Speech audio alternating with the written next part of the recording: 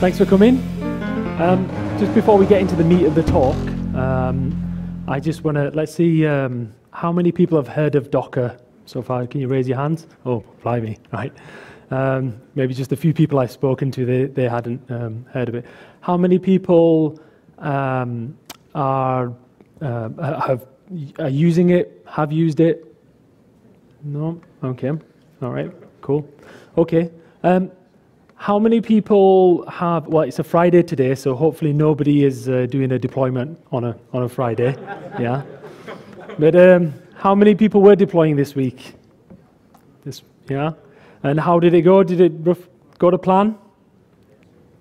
Yeah, it's interesting deployments. A lot of companies I've worked in, I've seen that when it comes down to deployment time, a lot of emotions are kind of generated.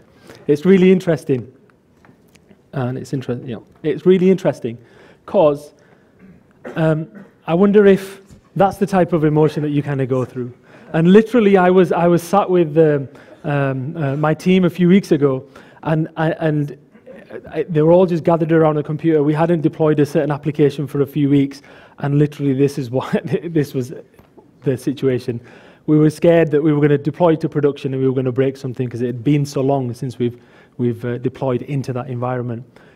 Even though we had automated processes to deploy our application, but we were still not that confident. When it comes to deployment, it helps to know how to start a deployment. So you open up I do a lot of my work in Visual Studio as you guys do.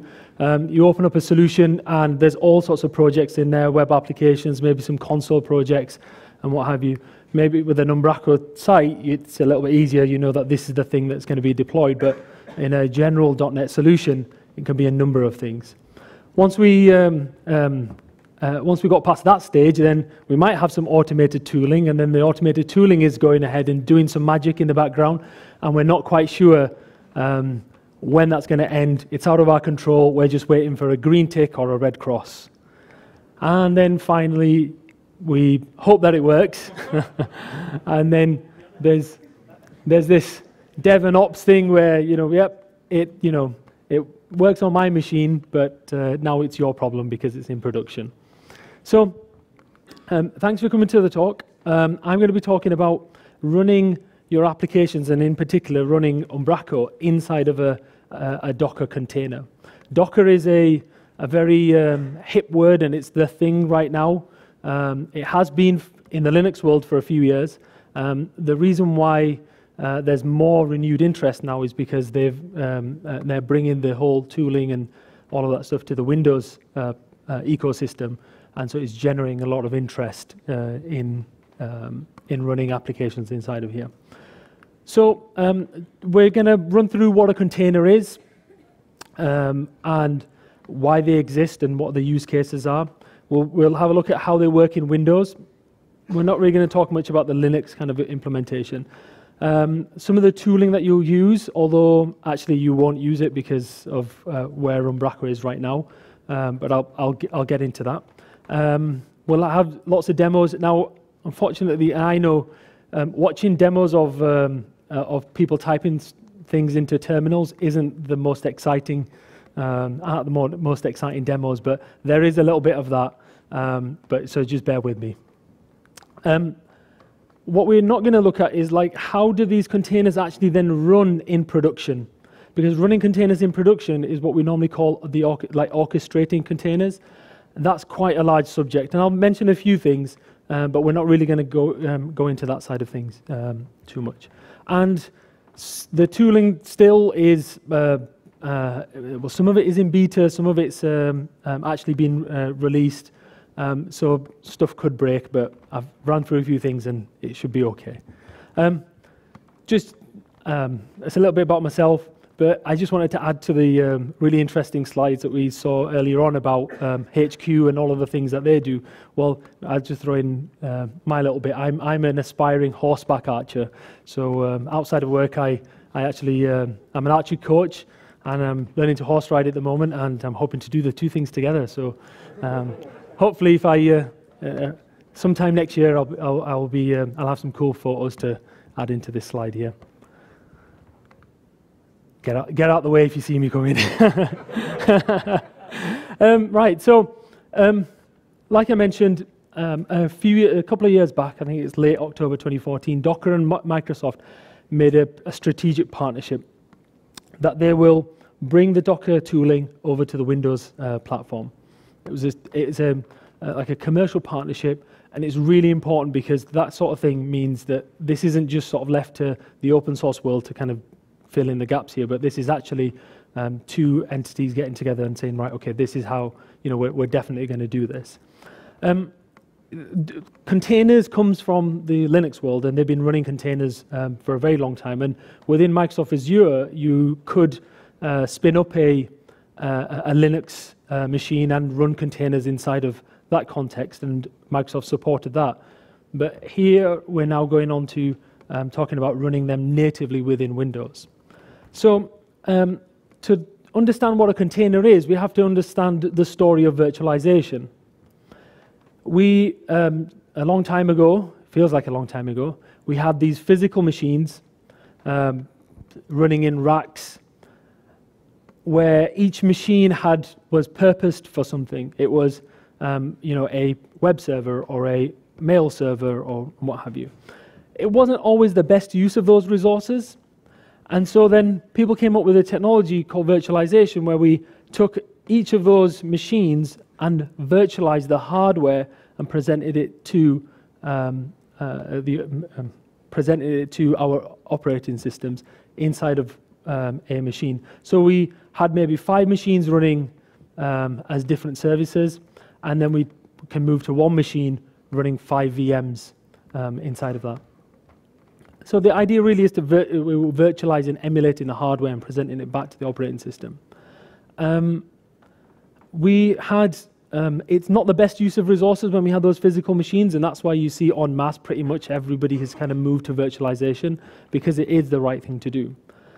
We used, you recognize some of these products. We've been using some of these in that whole virtualization strategy. Containers is like the evolution of virtualization. It's the next step in virtualization. So we went from physical machines to virtualized operating systems to now virtualizing our applications. Creating a container means creating a safe space inside of which your application can run without affecting any of the other applications on the operating system it's running on, effectively sandboxing your application. Why would we want to do this, and why are we virtualizing at this sort of level? Well, what we can do is we can achieve a higher density of applications running on the same physical machine than we could do with a virtual machine, and with a little bit of added security and assurance that that application will not affect some of the other applications running on that same machine. So, we'll achieve a higher utilization, better density of our equipment. So we have a host, what we call a container host. That's just, in our Windows world, it's a Windows Server. In Linux, they have just a normal Linux machine, any Linux distribution. And then these containers, and to each container, it appears as if that is the only thing that's running on that machine. So the container thinks it's running in its own machine, running in its own operating system. If it had a look, if the container inspected the disk, it would see only the files that it was allowed to see. It would appear to itself that I am running on a vanilla operating system, even though you may have applied lots of customization to that. Now, talking about containers, I can't not talk about containers and show you shipping containers. So the idea of containers kind of comes about from the idea of shipping goods. Shipping goods was, the industry of shipping goods was transformed with containers. If you imagine, like, I don't know, if we took all of these chairs and tables and stand, and we were to ship this halfway across the world, if we were to load this on a boat, it'd be enormously difficult to secure that because of all the different shapes and sizes of the goods we're transforming. So a shipping container came along, a container came along, where we can throw whatever we want inside of that container, and our dockyard, our lorries that are transporting these containers around, the shipping, the large container boats, can all use a uniform interface. They know the dimensions of the container. They know that they can hook into the container at certain points to lift them, to move them about, to secure them. So it's almost like an abstraction. So we are moving containers about, and we don't care what's inside of the container. We don't care about the shape of the things inside of the container. Anything could be going on inside of the container. If you want, you could be having a party inside of a container. You can have people inside a container, but you wouldn't want to do that. People live inside containers nowadays. Typical of like shipping goods, you see this sort of thing where we're shipping cars, 2 cars. I mean, if that was my car at the bottom, I would be really, really worried. But you can go swimming in a container. The idea is, if it fits inside of your container, you can ship it, right? So if we can get it inside of the container, we can ship it. So now the language of starting and stopping our applications, of deploying our applications, now becomes the language of containers. So how do I start and stop a container? How do I move a container from this host to that host? Well, we have a uniform, we have a common set of commands and an interface into that, so we can do that. And it's not a new concept.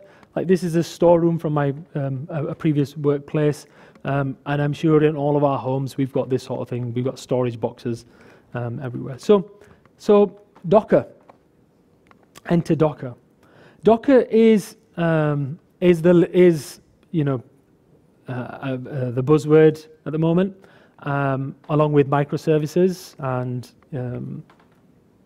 Docker and microservices. And Docker's really enabled people who have been doing microservices to be able to really be to enable the agility of microservices. But it's not the only way to do it. Docker is, so what is Docker? Docker is a set of tooling. So let me just rewind a little bit, sorry. Docker came from a company called .cloud. And this company was a cloud provider of infrastructure, primarily in the Linux world. And the tooling that they'd created internally to create containers, because containers, the technology for containers was built into Linux a long time ago, that they essentially open sourced their tooling. And once they did, a lot of people found benefit in that, and that's why it's really, really popular now. So it's now become this sort of common language between developers and operations. And what does the kind of the architecture look like? So we have our physical infrastructure, our machines that are going to run this. We have an operating system which is installed on that on that machine, and we call that the container host or the Docker host. And then we have a little application on there which runs as a service called the Docker engine. The Docker engine is the thing that does all of the clever bits and pieces, and we send commands into that to start and stop containers, and to inspect containers. It has a RESTful interface, so you could potentially talk to it yourself through if you wanted to integrate it with other systems. But you would normally use the Docker client tooling, and we'll look at that. So on our Docker host, our container now, what we can do is we can now package up our application inside of a container. We can define how our application runs. The definition will then include both our the binaries to run our application and any dependencies that those binaries depend on. So we define all of that inside of one single file, which is called a Docker file, and then hand that over to our Docker engine, and then it's over to the engine to go and start and stop the container. It does it through two types. There's two concepts going on here. One, process isolation, so where we're drawing boundaries almost around our applications. So our applications, when they look at what else is running around them, they can't see any of the other application. They're limited to what they can see. And then the second thing is what we call like control groups. So sandbox presenting what resources the application can see. So the Docker tooling sets all of this up for us.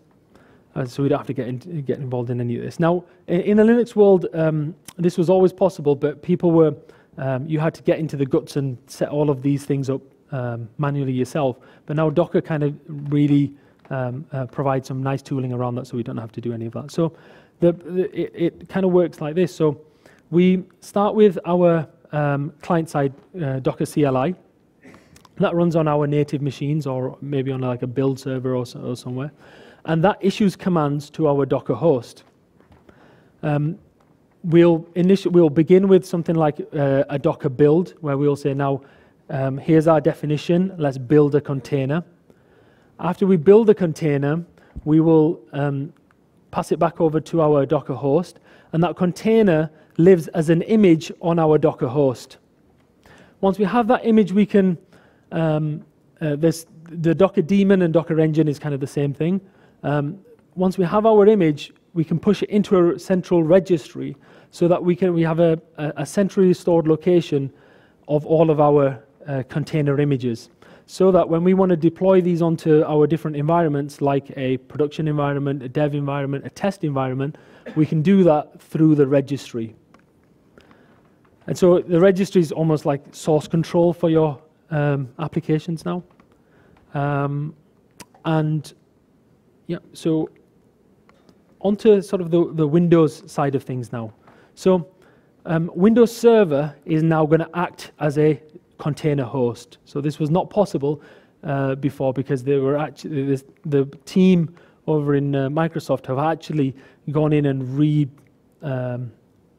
redeveloped some of the kernel aspects within Windows Server and really gone to town and to support this in the best way possible. So what we're getting now is we got Windows Server 2016. That's been now released, I think, officially. It was announced at was it Ignite or Build, one of them, Build, sorry, a few months ago, but now it's now been released. But we've got 3 different types of container hosts in Windows. So we have Windows Server Core, Windows Server Nano, and Windows 10 Professional and Enterprise. So what this means is in each of these platforms, we can run containers inside of these platforms. So you're going to be thinking about, well, where does my application actually run now? So normally we host in IIS on a web server. Well, now we will host inside of a Windows Server host or a Windows Server Nano, and then for development purposes on a Windows Server, on a Windows 10 machine. Windows Server Core, I don't know if how many people are kind of familiar with this, but over the last sort of few iterations of Windows Server, Microsoft have been releasing a version without the GUI interface of Windows Server. So the way that you go in and manage that server is kind of similar to how you manage, like how you SSH into a Linux server. So it's all terminal based. And so Windows Server Core is the GUI-less version of the server. You can still run containers on the GUI version, but a container host will be this version called Windows Server Core. Windows Server Nano is really, really interesting now. So what they did was they took all of the bits of Windows Server and said, well, let's strip out all the bits that are not needed, like a lot of the GUI interface. So even though the GUI was disabled on Windows Server Core, the code base was still in there. And so they've removed all of that. They removed the remote desktop connection capabilities, and they stripped it all down, and they've now created a version of Windows Server called Windows Server Nano. Now, Nano is really, really interesting because now this starts to enter into the territory of competing with Linux servers. Windows Server Core right now is an 8 to 9 gigabyte installation, disk and installation. Windows Server Nano is around about 600 megabytes. That's massive. And so it's smaller than Windows Server Core because of all of the features all the code base that they've actually removed from Windows Server Core. They actually went back and had a look at all of the security bulletins and all the updates, the critical updates that they issued over the last few years, and said, well, how many of them would now still apply to the code that's left? and that's how they then get those stats there. That there'd be 92% fewer critical bulletins. There'd be 80% fewer reboots. So you can see where they're going with this now, kind of operating more like a Linux kind of server, where it's going to run, hopefully consistently and reliably for a long time. And it's really, really interesting. It's not the easiest thing to work with, Windows Server Nano. It's all terminal based, and it's not easy. It's not very simple to install things on there as well, because it's stripped down. There is not much to go on it. So Windows Server Nano can be, there's only a handful of roles that you can use Windows Server Nano for. So as a container host, it can, IIS server, DNS server. It can't do Active Directory, so it can't act as an Active Directory domain controller, was it looking for. And so, yeah. So it's kind of brought Windows now in parity or on a playing field with Linux. So everybody gets containers, we're all happy. Okay, so now in the Windows world, they've also gone a little bit further than where Linux containers are. So what I've described to you so far is our Windows Server containers, and over on this side, they're now called there's another version of a container called a Hyper-V container. Windows Server containers, each application or each container will share the underlying kernel of the operating system. So there is at some level, deep down, there's some interoperability. There's some sharing of resources. Sharing of the kernel. In Hyper-V containers, it's more like running a Hyper-V virtual image, but using container technology. So each container that runs as a Hyper-V container now gets their own portion of the kernel. So they are kind of more isolated.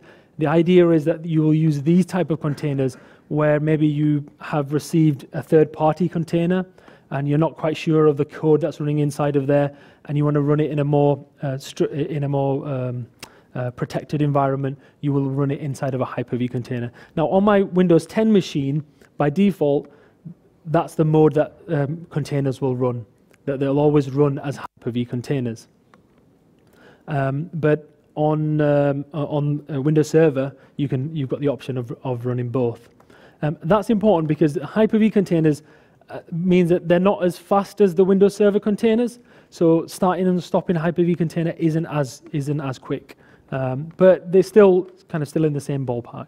So, like I said, the idea is trusted code that you would write, all of the applications that you're developing in-house, that you should happily go and run them as a Windows Server container, and then maybe third-party containers you'll run them as a Hyper-V container. So. Right, so let's look at how we're actually going to get started with this then. So Docker, I've got this tooling called Docker for Windows. So you head over to Docker for Windows, download this install, and once you installed, basically you're ready to go. Provided you've got Windows 10, Professional or an Enterprise, and you are running Anniversary Update, which is the most recent update.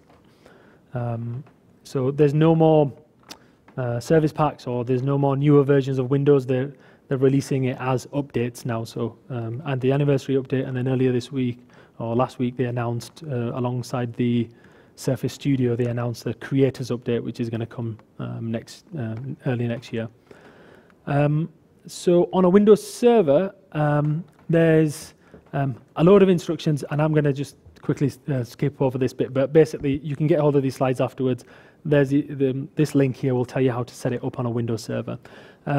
They've actually made the process even easier than when I first started, and you just spin up a server and you can just you can install it from the PowerShell gallery, and everything's set up for you to go. Visual Studio, you will go over, and there's a preview tool at the moment called Visual Studio Tools for Docker.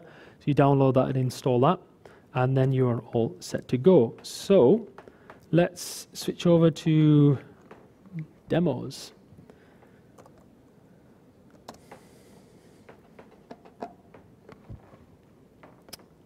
So hopefully we can both see the same thing. Hey, there we go. Right. So, Visual Studio. Let me just open up my solution here. Once you install the tooling, you will get things have frozen up a bit. You will get down here. Hope everybody can see this. This little whale here. It's the Docker whale. It tells you that Docker's running. So I'm running Windows containers right now. This will also run Linux containers. But Linux containers, although the names are the same, these things are not interchangeable. So Windows, you can't run a Windows container on a Linux host, and you can't run a Linux container on a Windows host. But what you can do is with this tooling, you can run, it will install using Hyper-V a Linux server on your machine and then issue commands to that so you can run containers inside of Linux. But we're not doing that, so that's why it says switch to Linux containers. I'm not going to do that. I'm going to stay within Windows here. So if I have a look at my solution now, so I've created a project inside of here, and all of this source code is will be available afterwards. What I've done here is I've created a .NET Core, an ASP.NET Core application. I don't know how many people are familiar with .NET Core. Heard of it? Yep. So this is the next big version of .NET that's well, I was going to say on the horizon, but it is out.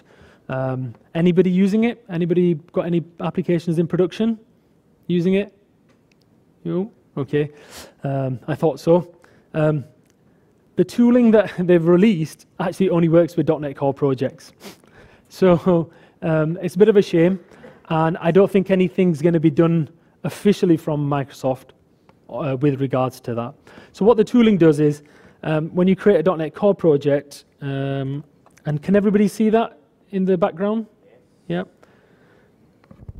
Yeah, it's quite big. So when we add, I don't need to zoom out, I think. So if we right-click on the project, we can we get this option here called Docker Support, and then with Docker Support, we get a load of files added to our solution. These Docker Compose files and a Docker file. This file here is the Docker file when my Visual Studio catches up. This here defines how my container is built. So this is a .NET Core version. I'm not going to spend time on this because it's not relevant to kind of what I wanted to kind of show here. But once you've done that, you get this option up here, which is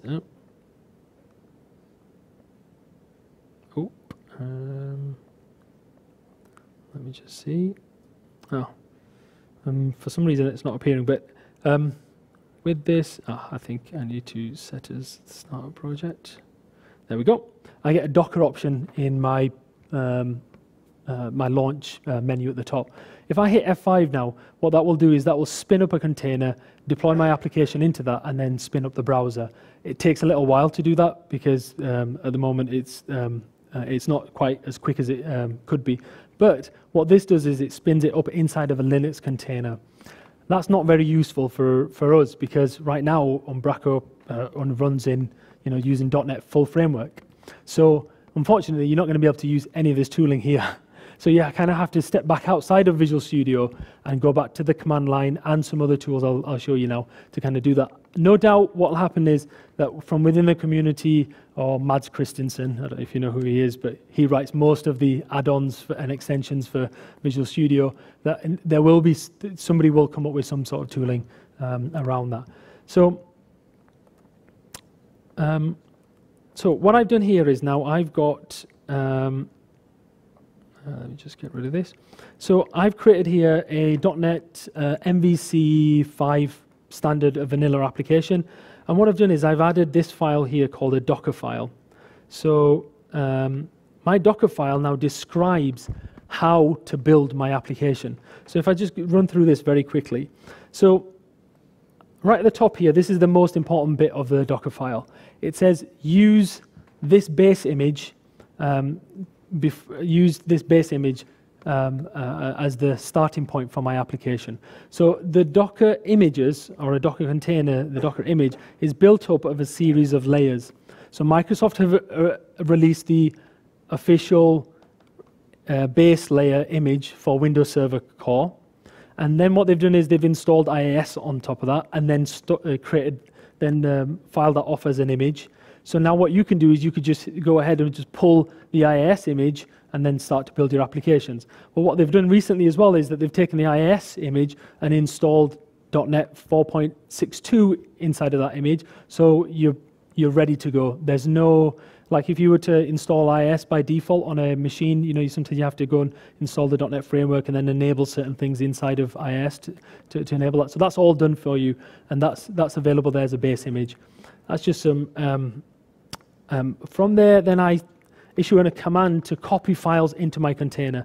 Now the process kind of goes like this. I publish this site to a local directory, and then from that directory, I'm copying it into a folder called app inside of my container.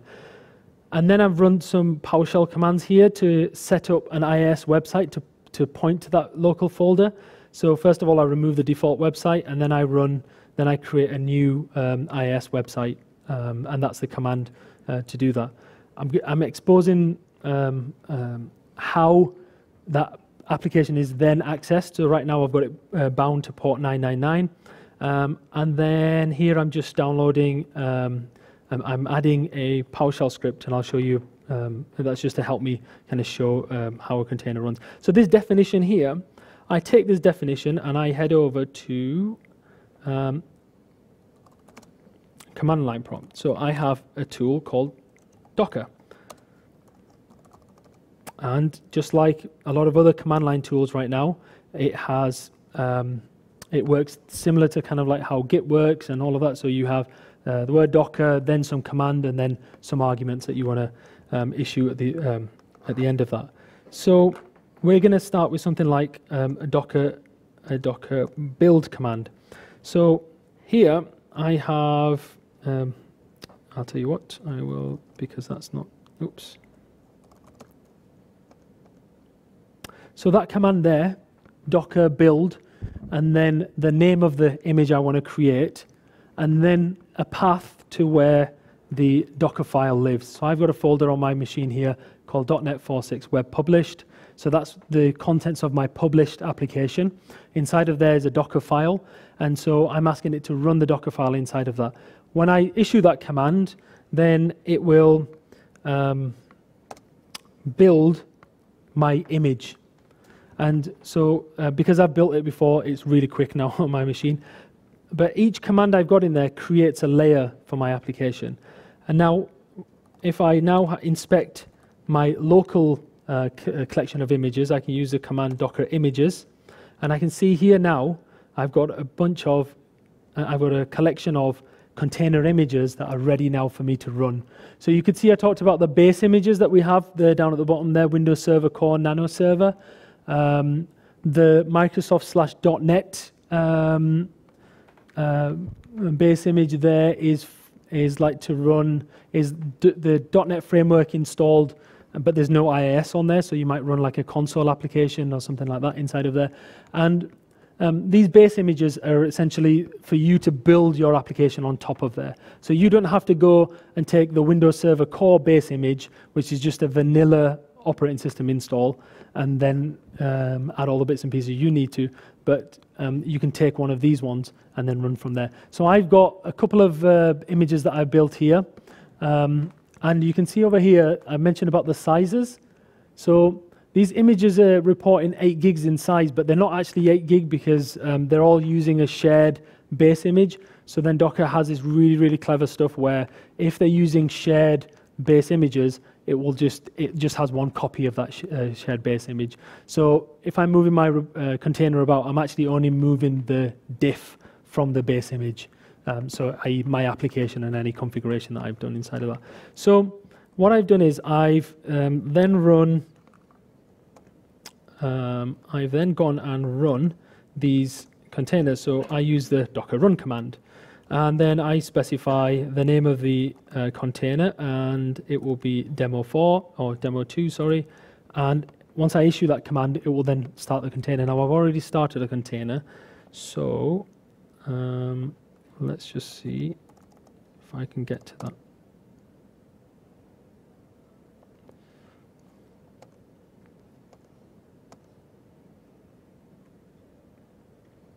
So we just wait for this to spin up. Sorry, I'm moving between different consoles here because some of them get tied up. So another command here, docker ps, and because of it wrapping, you're going to see different things. You're going to see things wrapped.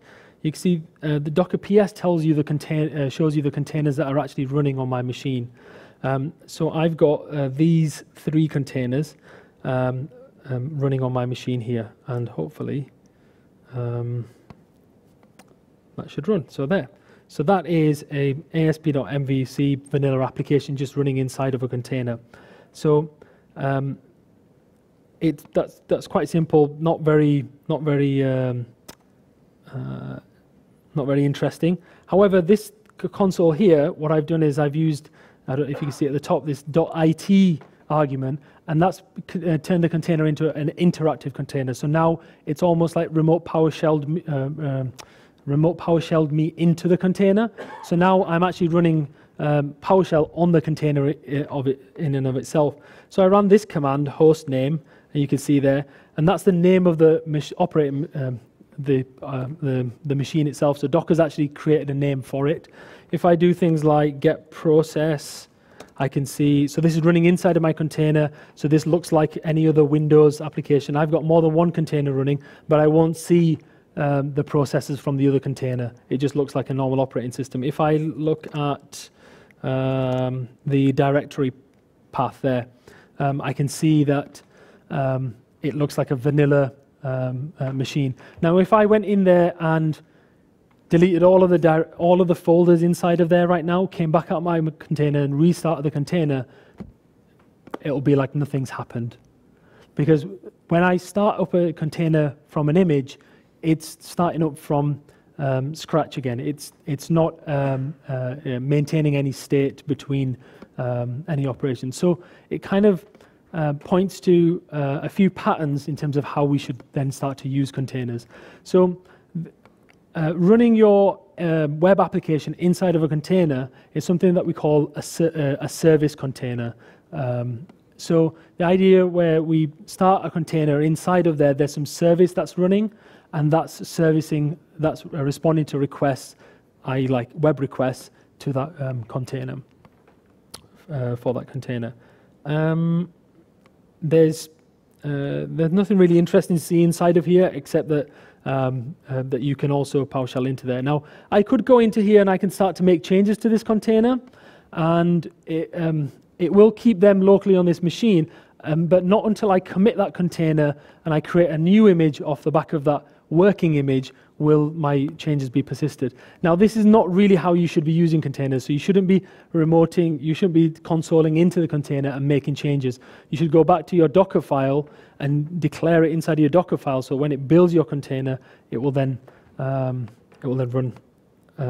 it will then persist, it will be baked into the container image. Okay, so let's just show you another type of container. So that's a service image. So I've got here a console application. And my console application is a very simple, it just prints out the Fibonacci series, or the first 15, I think it is. Yep, 15 for the Fibonacci series. So this is just an exe. So my Docker file now looks slightly different. We've still got some metadata up here, but here now, all I'm doing is I'm saying, just copy the exe inside of the container now. And then when the container starts up, the entry point flag here says that this is the process that should start up when the container starts. So the idea of this like language about starting and stopping containers, I as a developer now say inside of this file that this is what you should do when this container starts. An operations person doesn't need to know anything about that, but knows that if I want to run this job, or I want to run this container, I can just do a Docker run on this container, and this file has already defined what will run inside of that container. So in this case, it's running this exe, and if I head over to somewhere where I can run that. So this one is 9. Console. I think it's just going to take a little while for it to run, but I'll leave it there, and hopefully the first 15 numbers of the Fibonacci series will be printed. So this points to pattern number 2, the task container pattern. So you might have some console applications, I don't know, like something like an offline sending of emails or something. You might have like a scheduled task that you kind of create. So you can then also take those kind of workloads and those jobs to containers as well. So there you go. Nothing exciting, but you know, it's there. But what we can also do then is, I want to point to something else that we also do within containers is, I've got a command here. So if I now run my container with this command,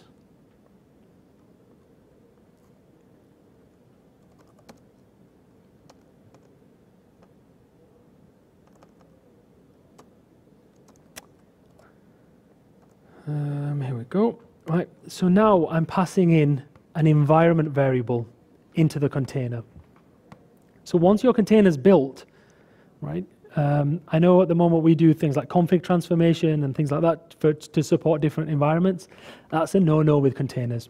With containers, what you want to do is you want to push into the container and set environment variables inside of the container. And you do that through this argument here. So if I'm going to spin this container up for production, I might give it 15, but for this purpose of this demo, I'm just giving it 5. So this now should only print out the first 5 iterations. So this is the second thing that kind of points to how a container should be used is you push in your database connection string, your SMTP server, if it differs between different environments, you do that through command line arguments.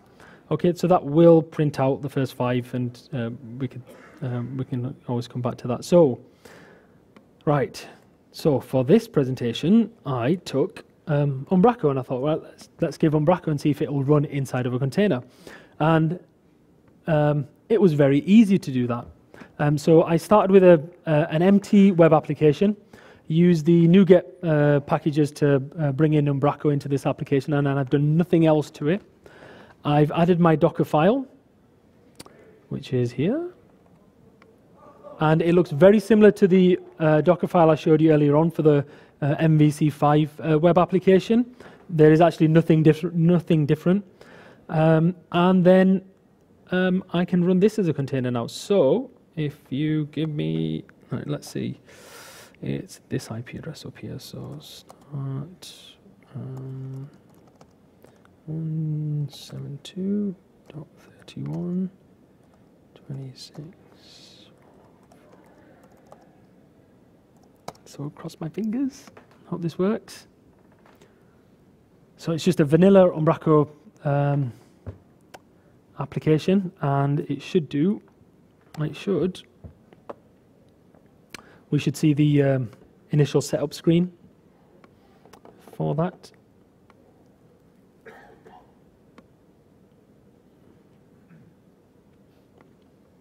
Whilst that's churning away. So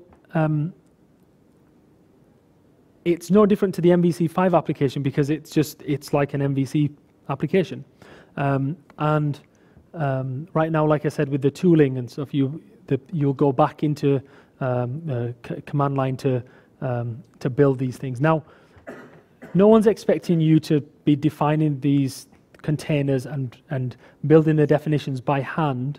There we go. Excellent. Eventually it will load up. Okay, so it will run inside of a container. However, this is not, what we don't want to be doing is like creating a base level Umbraco container and then building our applications on top of that. What I've done is I've created the Visual Studio project, published the project, and then run my Docker build to create my container. So your current Umbraco sites, you do the same sort of thing. You would publish, and then I guess right now, a lot of people are using things like web deploy and things like that to deploy to IIS websites. Well, you wouldn't. You'd just publish to the file system, one of the options in Visual Studio, and then just copy those files into the container. Now, you wouldn't be doing any of that. Your build server will do that. So you can automate all of these commands, so the build server can run all of these commands for you. So that's really good. I was a bit worried that maybe we won't be able to get Umbraco running inside of that, but there may be some other things that we might need to tweak depending on the kind of things that you've actually done with IIS on your servers. So if you brought in third-party components, sometimes there's additional modules you need to install or handlers and all this sort of thing. So there will be other things that you will want to do, but you will want to do that in a declarative way. So you want to find a PowerShell way of being able to do that, or a CMD way of being able to do that, and then define that inside of your Docker file. And so then now you've actually got a pretty good description of how to build your application on a vanilla machine, but something that can be replicated time and time again by a machine. So we've got like 15 minutes, I think. Oh, we've got 2 minutes. Oh, right. Okay. So I thought it was right. Okay, so let's just quickly run through this then. Yeah. Sorry. So that's the process that I talked about. So now so the kind of workflow is this: you're going to work in Visual Studio, commit that to your source code repository. Your continuous integration server will build that and then build your Docker image. You can then run some tests against that if you wanted to. After you run your test, push that Docker image now into your registry. From your registry, now you deploy into your different environments. So you've got that image in the registry, you deploy it to your dev environment, QA, and then when you're ready, you can then deploy into production. So you'll have a production host, a QA host, and so on and so forth. So Docker do a lot of other tooling. It's worth having a look at this. I'm not going to go through it now, but it's called the Docker Toolbox. There's a whole load of tooling in here, but the one I want to kind of point out here is Docker Compose, where I've shown you one application running inside of a container, but our applications logically are an application maybe with some web services and so on. With Docker Compose, you can define that in another file, which says, well, when you run this application, spin up spin up this container and this container and this SQL container, and so on and so forth. So you can compose applications together, and it's definitely worth looking at that. I'm going to skip over that, and skip over that, and say thank you very much. Yep, thank you. Just grab me at the end. I'm around for an hour or so if you've got any other questions. All the source code and how you run all of those containers as well, I've got that on GitHub with some instructions.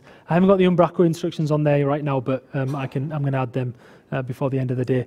I've got a handful of Docker stickers at the front, so when I say go, then everybody, then you can feel free to take them. But thank you very much.